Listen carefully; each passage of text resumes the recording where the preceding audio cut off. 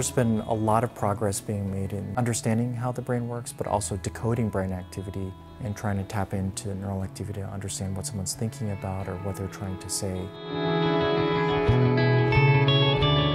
In this particular new study, we not only increased the performance of the device that can translate brain activity into words, but we explored two new areas that were really new to us in terms of synthesizing audible speech from brain activity, but then also controlling a digital animation avatar that corresponded to a movement of our face.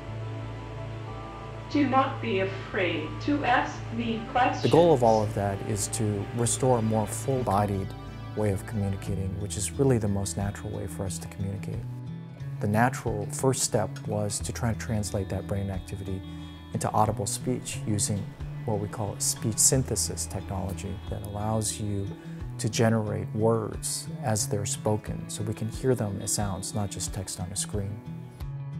How are things going for you? The second new thing that we added in this project was a project to decode those brain activity from the part of the brain that controls speech, which relates to muscles that actually move my face as I'm speaking right now.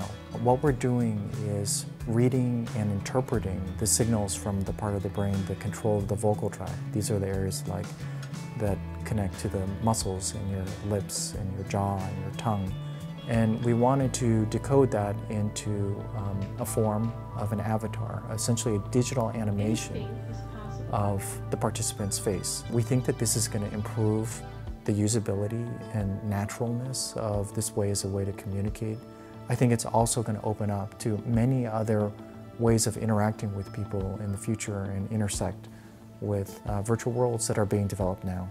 What do you think of my artificial voice? These kind of injuries that I've seen over and over again in my field, really devastating kind of neurological injuries, completely change people's lives. And I think we are now in the time with technology and with scientific understanding to really tap into the parts of the brain that are still really functional for a lot of patients and to realize their full potential by being able to tap into those areas to really restore the quality of life, help them regain their ability to communicate with people they love. I think that there's a lot more potential. This is really just the starting point. Thanks for stopping by.